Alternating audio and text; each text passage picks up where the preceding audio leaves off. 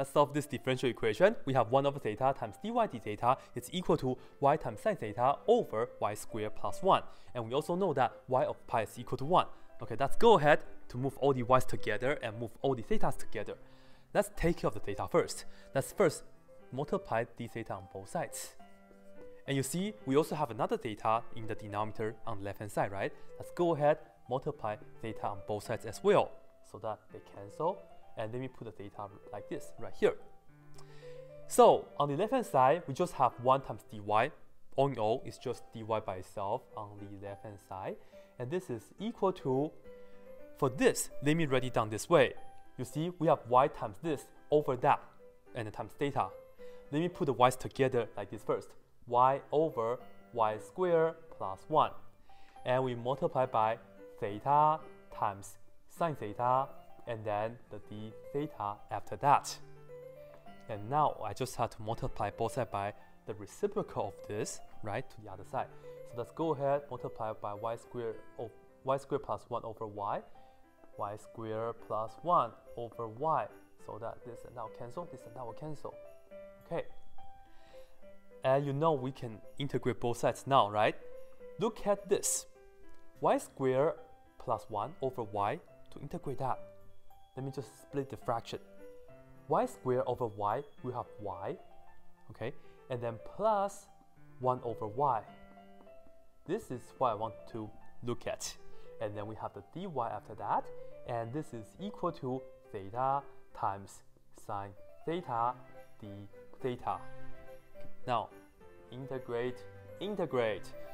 Let's go ahead, do this first. Integral of y is just going to be 1/2 y squared. So let me put this down as y squared over 2. And integral of 1 over y is plus absolute value, ln of absolute value of y, like this. Don't worry about the plus c. Let's do that on the right hand side. Okay, how can we integrate theta times sine theta? Integration by parts. And let's do that real quick with the di method right here, okay? So I put down d and the I, and then plus, minus, plus. 3 rows inside, enough. Let me put down theta right here to be differentiated, and let me integrate sine theta. Differentiating theta one time we get 1, and then do it again we get 0, so we stop. Integrating sine theta, we first get negative cosine theta. And then do it again. The integral of cosine theta is sine theta, and it's positive sine theta for now, right? But then we have to maintain the symbol, maintain the negative. Because once again, the integral of cosine theta is positive sine theta, but this was negative, so bring it down. And now, the product of the diagonals are the answer. That's really nice.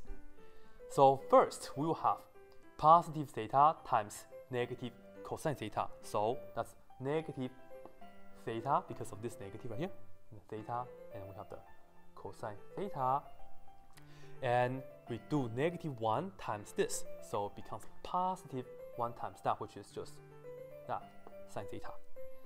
And this is it because we have a 0 in the D column. So this is it. And now we are going to put down plus c on the right hand side. I'm just going to write down plus c because I don't think there's a way for me to isolate the y. So our answer will have to be in the implicit form. Y cannot be isolated. I don't think so. So this is enough. Okay, that's it for the solving part, for the integration part. Next, we have to solve for the c. Let's go ahead and do that. So let's see. Refer back to this. We know when x is equal to pi, y will be 1. So plugging 1 into here, we have 1 square over 2 and plus ln absolute value of y, which is 1 right here.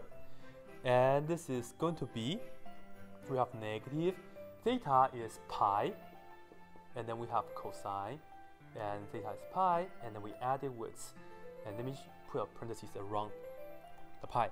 And then right here, we have sine of theta is pi, and then we add a c after that. The c is all the way at the end. It's not inside of any of the sine or cosine functions. Okay, 1 squared is 1, divided by 2 is just 1/2. ln of 1 is 0, so all in all, on the left-hand side, we have 1/2. This is going to give us, okay, what's cosine of pi? cosine of pi is -1. -1 times negative pi is going to give us positive pi. Plus sine of pi, this right here is 0. So we just have plus c after that. And of course we can subtract pi on both sides. Therefore c will be 1/2 minus pi. Okay? And we are pretty much done. All we have to do is just plugging this into this c. So let me write this down for you guys right here. We have y squared over 2 plus ln absolute value of y, and then this is equal to negative theta cosine theta. And then we add the sine theta after that. And at the end, the c is all that. So we add 1/2 minus pi. And once again, the c is not inside of the sine. And I think this is clear. If you want to make it even more clear, just put parentheses around the cosine and sine. This right here is it. However, I have one little thing I want to add right here. Just one remark. Here we have ln of y with the absolute value, right? But in fact, we can drop the absolute value because when you have a solution to the differential equation, you have to make sure that the function is continuous. If you have the absolute value, in fact, it's not continuous. And second of all, you know to pick the positive version is because you have y is equal to +1. You get to plug in +1 in here. ln of +1 is doable, it's 0, right? So you can just replace that with a parentheses if you like. This is okay, and this is a continuous curve. And let me just write this down right here for you guys. ln absolute value of y, this means you have two things to look for.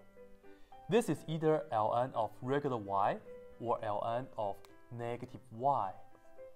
Right here, if y you know is greater than 0, you use the positive version.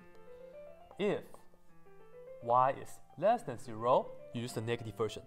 Because less than 0 with the negative will give you positive and becomes doable.